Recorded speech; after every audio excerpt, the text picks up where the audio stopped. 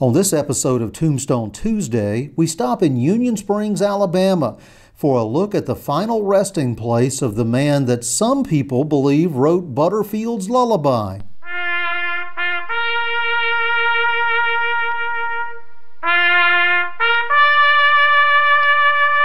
Yes, that Butterfield's Lullaby, the melody that we recognize as taps. The best-known story of taps is that it was written by General Dan Butterfield of the Union Army after the 7 days battles near Richmond, Virginia. He did not like the standard bugle call used to tell his soldiers to go to sleep, so he rewrote an older call and had it played by Private Oliver Wilcox Norden. According to Union buglers, the melody became so popular that Confederate musicians started playing it too. And it was not long before it became a standard melody for use during military funerals. As you might expect, Southern storytellers had a different version. The story told around Bullitt County, Alabama, is that the man who composed Butterfield's Lullaby wasn't a Union general at all, but a Confederate major. In fact, he's buried here, beneath what is now the Red Door Theater in downtown Union Springs.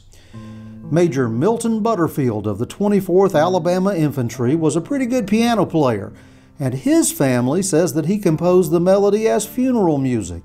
In fact, friends and relatives recalled hearing him play it on the piano after the fall of Vicksburg. Major Butterfield was killed during the fighting around Atlanta in 1864, and a marker was placed for him in a family cemetery. Trinity Episcopal Church was built over that grave in 1909.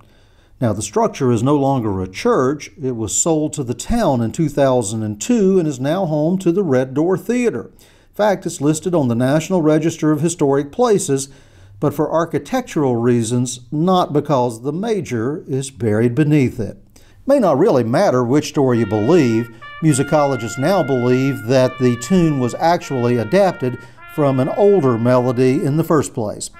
In Union Springs, Alabama, I'm Dale Cox for 2 Egg TV.